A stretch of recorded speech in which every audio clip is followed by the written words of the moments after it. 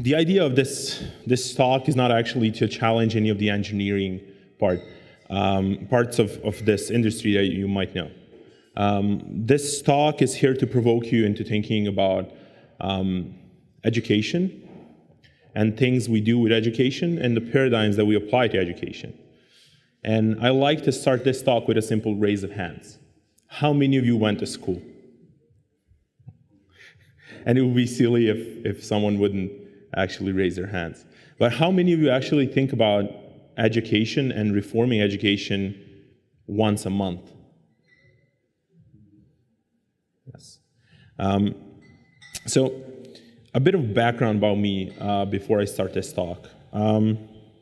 So I started developing Zamphyr as this archetype of a new school because I had experience with educational startups. I worked with educational startups and edtech startups. I used to advise capital funds and startups around these things and policymakers around education. And in my spare time, I do a lot of work with free software and with free culture. And if any of you use Linux as your desktop or any other free software, you're seeing how predominant it's becoming today and how many of these things actually are now taking over the industry one by one. So in my, as part of my work, I do work on moonshots and transformative projects, and Zamphyr is actually one of them, so you'll be able to see that today. If you go to the website, zamphyr.com, you'll actually be able to see that it's not broken, it's actually a website. Yeah, we'll try this like that. Education 1.0. When I say Education 1.0 and School 2.0, forgive the buzzwords. It's just simple to actually visualize these things. Education 1.0, what is it? It's this current system of education that we have right now. So you're basically, you go into school and then you have, elementary school, high school, either college or vocational studies, and then you're out. And when you're out, you ask yourself, okay, what am I supposed to do right now? And people from academia usually say, well, it's up to you now. We don't care. You went through this whole cycle with us, right? And when you think about education, the best thing to think about is this really the best thing that we can do? Look at the world right now and how transformative technology has become and how it transformed the society and the way we live. So we still have educational systems that are way behind from 19th century, even some older than that. And if you think where you learn, most of our knowledge comes from things like experiences, talking with other people, sharing information, and it's mostly non-institutional. And I have a theory, and I agree with Isaac Asimov, but I have a theory that you can't really teach anyone anything. You can just facilitate access to knowledge or maybe show patterns, but the person actually has to learn for themselves. There is no way to put something in someone's brain, right? So we have this concept of teaching other people something, but it's really not what's happening. You're just helping people realize and get to that like glue between their synapses. So what do we have in this current educational system? You say you want to educate children, right? Or young people about the world, about challenges, about needs, and then you isolate them from this world, put them in a concrete box and say, you're going to spend 12 years here, or maybe more. And that's really counterproductive because now the only world that they can do and they can learn about is that classroom, right? Which doesn't make a lot of sense.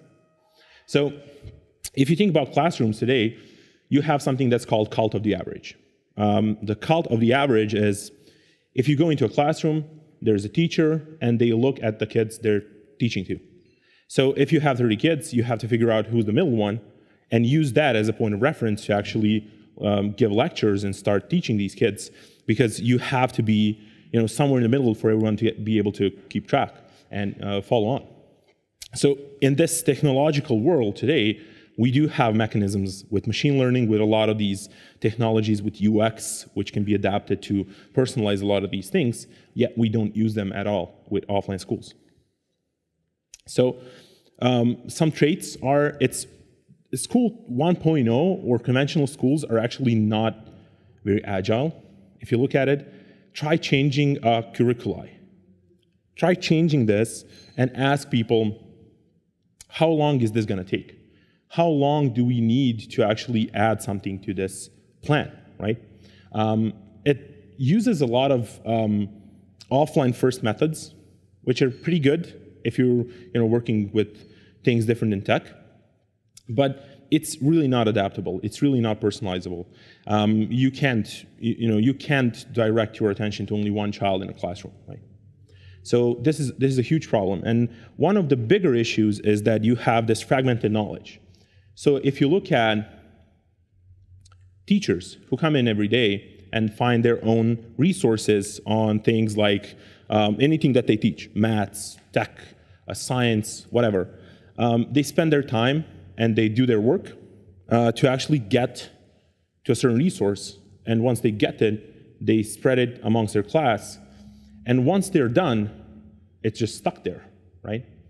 So they're not sharing with other teachers. We're not merging this knowledge globally. Now, that doesn't seem very radical, but if you look at how many these teachers do we have in one country, thousands of them, spending their time producing knowledge that someone maybe somewhere actually already did. So they're overlapping all the time, right?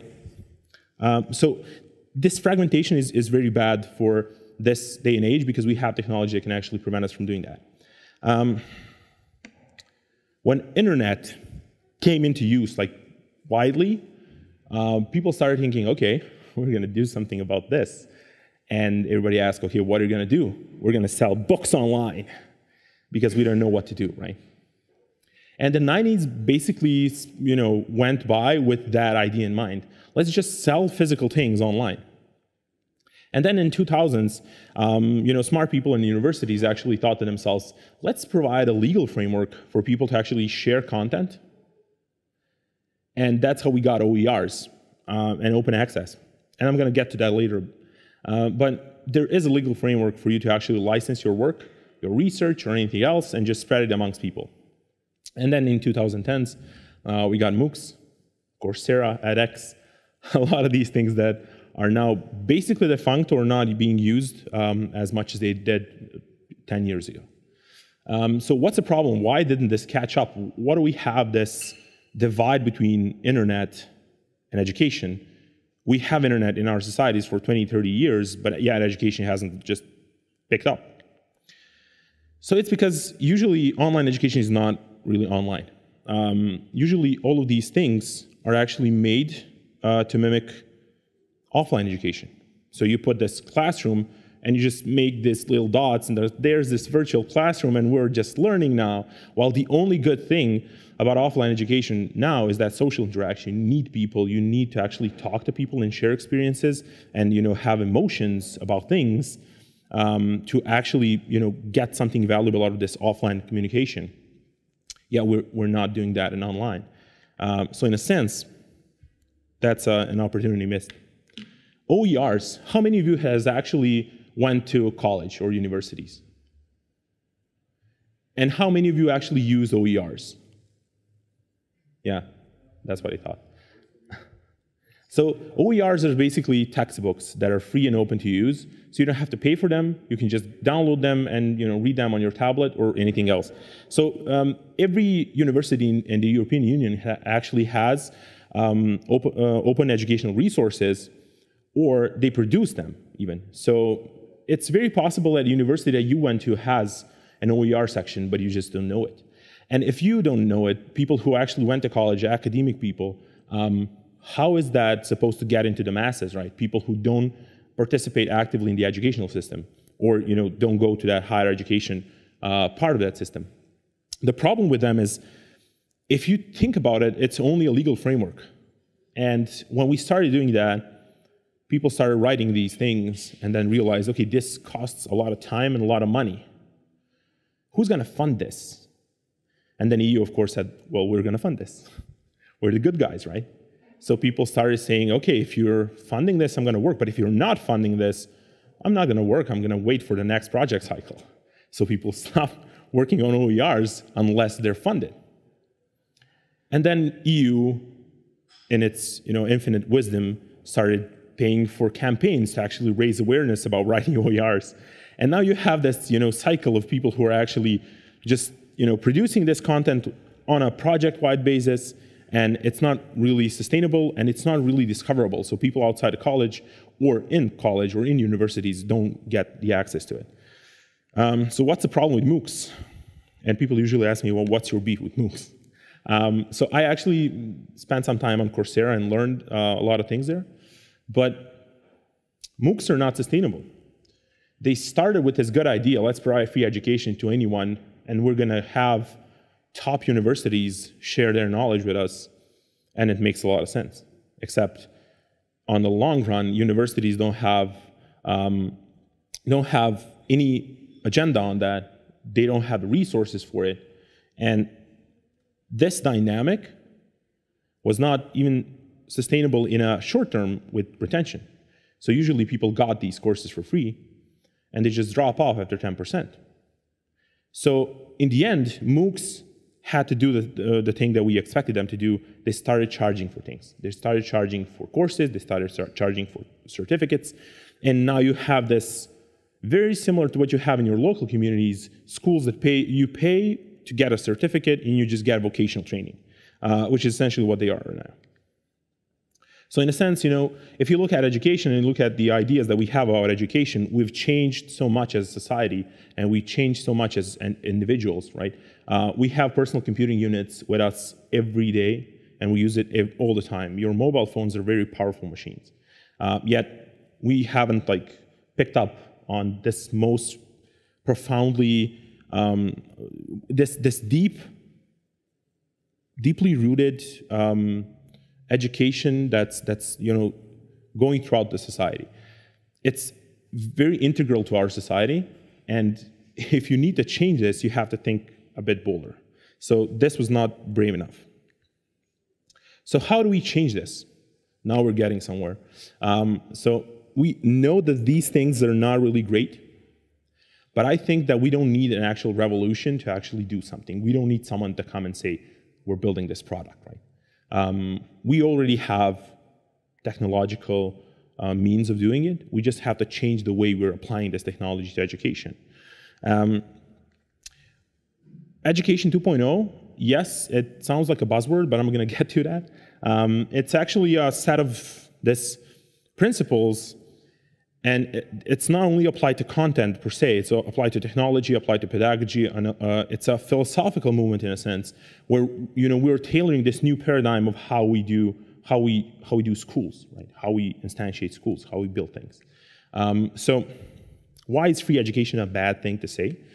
Because there's a lot of for-profit entities who are actually profiting from education. A lot of big corporations are actually selling you the right to know something. And this is a very bad thing, because now we have the internet and we can get this information wherever we want. So why did we allow people to actually lock us out of this information?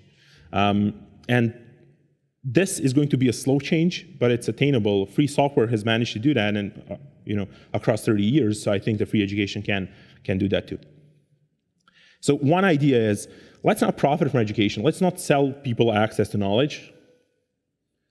We can profit still from reaping the benefits of good education. If you're teaching someone how to code, you can actually benefit from that by having them employed in your company, or helping someone be an intermediary and them getting a job and you getting percentage or something like that. So there's always this economic model that you can exploit, but it doesn't have to be charging someone to get knowledge. And another thing is, if you look at universities like Harvard or Stanford, a lot of them, by participating in these MOOCs and platforms online, try to set up this competitive economy. And this competitive economy actually has a downside to it. They're not sharing knowledge.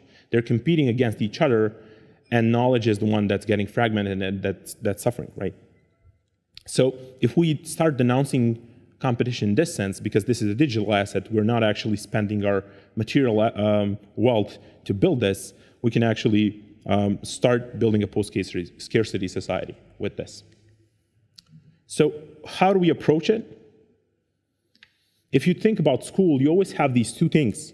One is you're taught in a school for the sole purpose of actually getting to the next part of education.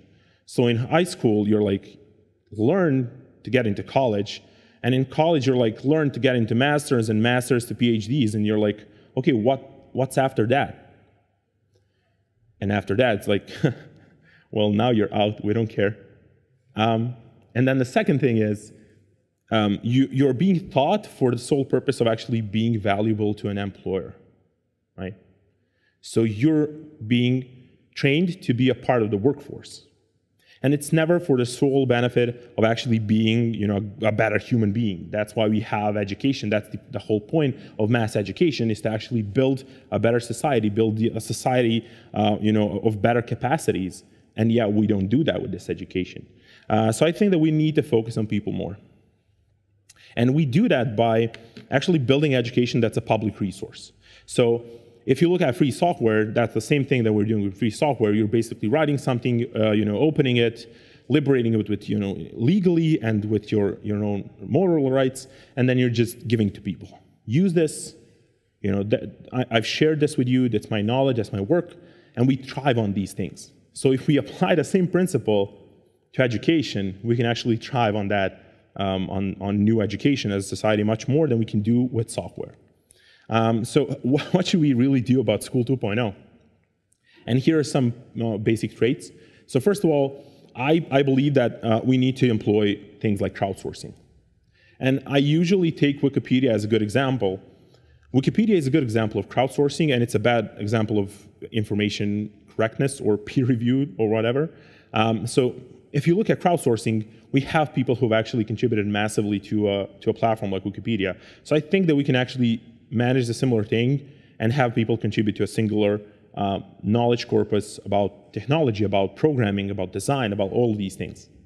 And we can then keep it free, both as in freedom and as in money. And we can do a lot of these things like personalization, adaptation, because now we have an actual technological framework to actually work with. So now this is digital, and we have a lot of digital tools that we can use. One of the most important things is we need to keep this new school free of curricula, right? If you have an agenda, you're basically telling people, I believe, or we believe, or this authority believes that this knowledge is the only thing that you'll need in this society. While, if you look at people, if you look at painters, most of them just started painting and are not academic painters. And if you look at people who are actually, applying to hobbies or skills or something like that, it's usually not the things that they've learned in school. And if you look at curriculums in current education, things like how do you feed yourself and how you make food are not part of them. So there's no way that these things that we're learning at school today are the only things that we're going to need. Universality is of course applied. Because I think that everyone should have the right to be taught in their native language and with their cultural specificities in mind. So the ideal implementation. How many of you use free software? Any piece of free software? Impressive. So if you think about open source projects and free software projects, you're going to see this consistency with them. One is they're very good with infrastructure and very light on resources, and they're very good in governance, but they fail on sustainability. So you're going to have people who are dedicated and who dedicate a lot of time to this project, and they manage it decently, sometimes even excellently, but you still have a problem with sustainability. How do they get the money to actually work on this? And I think that the goal of this implementation should be finding a sustainable economical model for us to actually have free education, unlike what Wikipedia does with the encyclopedia, relying only on that, on the donation part. So these challenges are very particular to the implementation. If we want to build a new school, a new paradigm school, we're going to have a problem with sustainability, of course. And then you're going to have this core infrastructure. While people think, usually listening to me, this person is either very insane or very smart, I can assure you that I'm not insane. Because if you think about free software again, This core infrastructure is very simple to do because you only need one. And that's the part of fragmentation that I was talking about before with conventional schools. If you build one learning environment and share it as free software, anyone, anywhere in the world can actually use it. If you build one, AI mentor and release it as free software, anyone, anywhere in the world can actually use it or adapt it and remix it, whatever, but they can use it. So you only need one of these things. And then, of course, there is adoption. This is a huge idea, and it's not supposed to happen, soon or often, because we need to have this very radical change of ways. And with education being what it is right now, it's probably not going to happen very soon, but it's very attainable. Of course, we do have different problems. If you think about digital literacy, for example, how many people do you know that actually think they know how to use a computer, but really they don't? People who say, in their CVs, I know how to use Microsoft Word, then I can do email, and I click a mouse, and sometimes, and it's, I can do it. I'm good with computers, and usually have a lot of these people who are basically trained to do only one singular thing, task, and that's where their scope of knowledge is kind of done. And then things that we have, take for granted, like access to electricity, access to the internet. Many people don't have the access to electricity, and of course, then in the best possible scenario, they're left with mobile internet in a third world country. So these are all the things that we need to think about, especially with the ethics of technology. If you've heard any of the recent talks about AI, you're going to see how difficult ethics around technology, about machine learning and artificial intelligence is, and that's only one part of this vast industry what we have. Other is data sharing, or opening data, who controls your data, and how privacy is managed online. So we do have a lot of ethical questions in technology that are not really related to this education. So okay, a base model. So in the governance part, you're going to have something very similar to what you have with free software projects. And you have standards, you have committees, you have people who have different set of principles, and they apply it. Very similar to what you have in local Wikipedia communities, right? People who apply themselves, using their standards to get this to a certain point in their community and to govern that community. The other part is the infrastructure, and that's where we get to the interesting part. And this is what we don't do now in schools, which is a problem. So we have software. If we build educational software and commit it to free education, we can actually reuse that in any school. And if we build open knowledge corpuses, we can actually have people from different places of the world contributing to one singular knowledge repo and just sharing it. And that's the same thing that we do with Wikipedia, but not applied to education. And then, of course, there's data. And now, we can manage a lot of behavioral data. We can manage a lot of these things. And, using that data, we can actually tailor better experiences, measure outcomes, help people learn better by having the data that they provide and using it to optimize learning. So if I would leave you at that, you would just say, okay, this guy doesn't have a clue what he's talking about. So I've actually spent 3 years working on this. And very much like Richard Stallman did with free software, I wanted to make an archetype of this. I wanted to actually dedicate my time to actually try and implement the things that I'm promoting. And I started building this archetype of a school 2.0. It's called Zamphyr, and it's very dedicated toward technology and computer science. So what are my goals with that? One is to build an actual free corpus of knowledge. The thing that I was mentioning previously, the place where everyone can actually go add or read things about technology, programming, design, and contribute to it, and we can just have this, constantly growing asset that's helping us learn.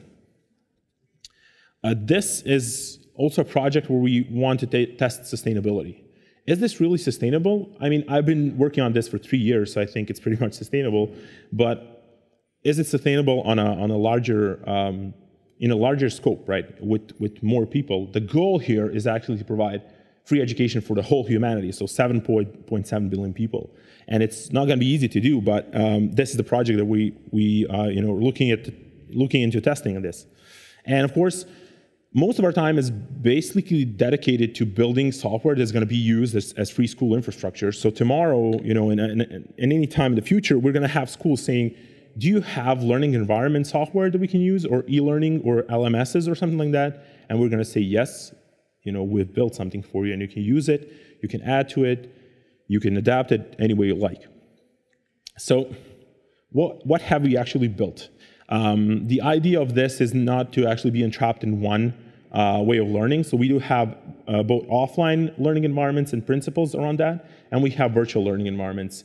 Applications you could go into to learn. It's completely digital setting.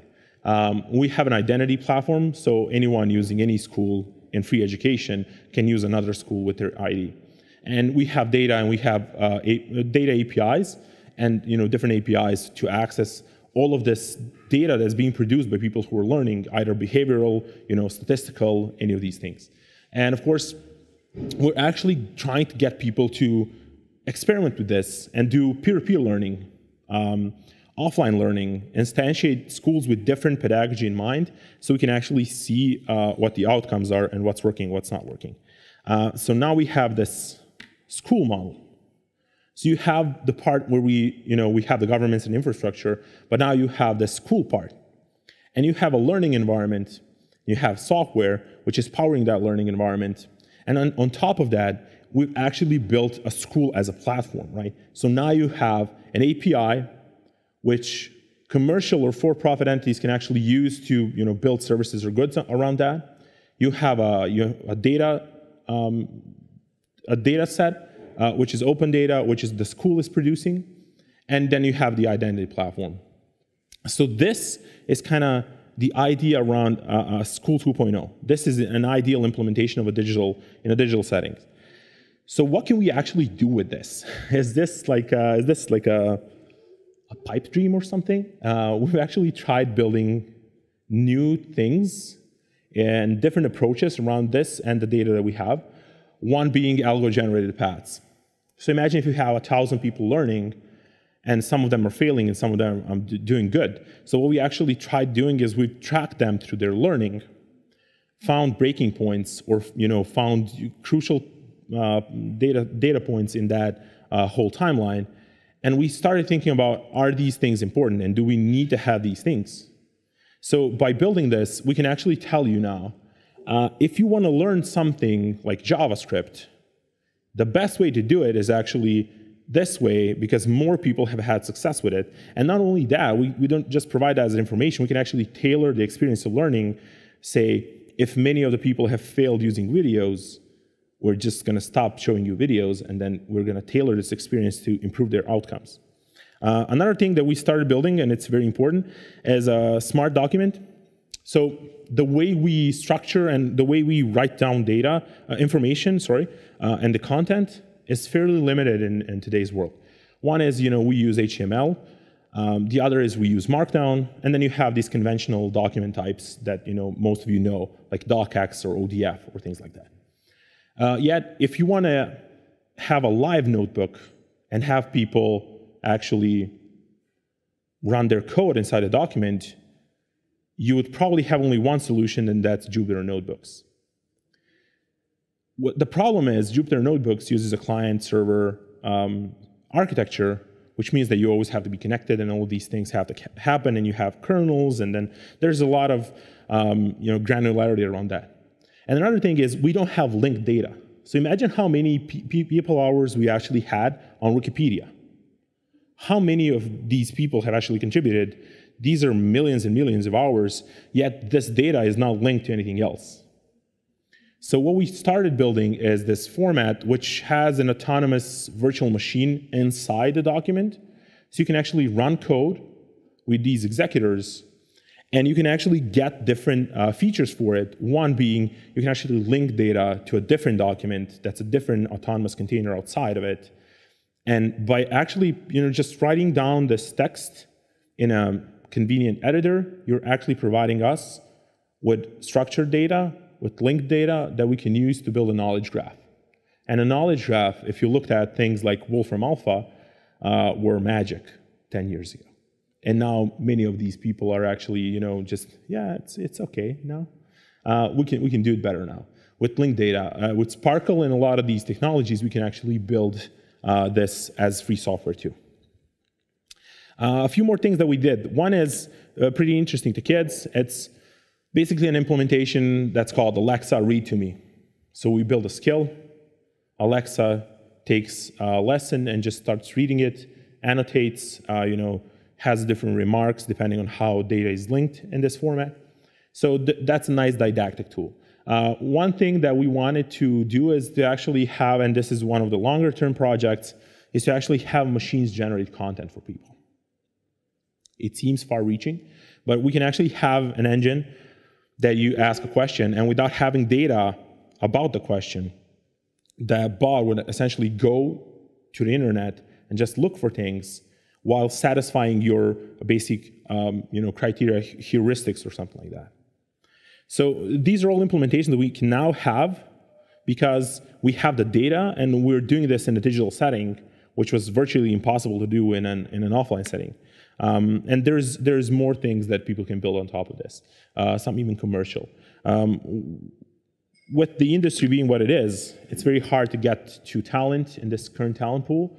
So if you're a recruiter, you're basically looking at the market and just are either trying to poach people or basically just asking around, seeing if there's talent available. A lot of companies are going so far as to look outside their local communities and just hire people from different countries, flying them in, relocating them. And this is what we have. With this, we can actually have, as a platform, the school as a platform, we can actually have companies build products on top of a school. So it would be as if in an offline school, you'd have this recruiter sitting in your university just monitoring you all the time. It's pretty weird. It's a weird dynamic. But in an online setting, in a digital setting, you can actually build a recruitment tool for this, a job searching portal, whatever. Of course, you have bots and bots and bots, and a lot of these things can be automated through bots. They're very simple to build. And of course, there are mentoring marketplaces, so people who want to sell you time to actually debug your code, give you advice, things like that, these are like the social interactions that you can't really get just by looking at a lesson. So there is a lot of space for actual commercialization. And of course, recruitment companies are very excited about this because now they can actually have meaningful data around who uses what on what project, how long have they been exposed to a certain technology. These are metrics that could never be possible with a conventional CV or information that you do give to recruiters right now. So there is certainly a space for commercialization. So finally, if you look at this, now we have this complete federation model. So we started from governance infrastructure, we built this digital school, and now we have an ecosystem, a federation of people providing goods and services on top of that school, which is unimaginable in today's world, yet it's so elegant and simple in a final sense. The biggest problem here, of course, is to implement corpuses in software. But for-profit providers can actually benefit from APIs and things that schools implement because they can now access this talent pool, and schools can actually take this money, take it downstream, and use it to actually be sustainable. So we now built this economy model, which is a microcosm of a school. They get money, they fund their future work, and everyone are happy. So you have a win-win situation. So this is actually a free software. This is not a product.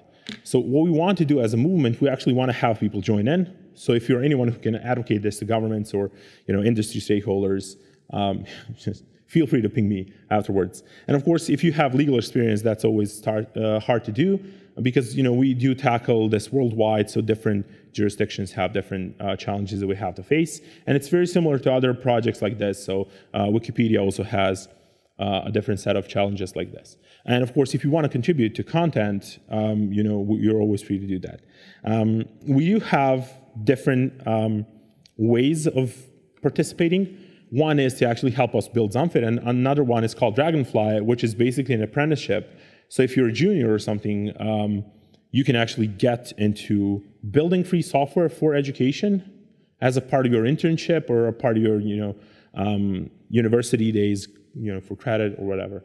And if you want to talk to us just simply around the idea, you can actually use these handles. So if you're using Matrix or Riot, you can use Zamphyr. And of course, recently we've added an IRC. People from Freenode were good enough to give us a handle, so now we have an official IRC channel too. And with that, I'm going to leave you to ask any questions if you have any. Thank you very much.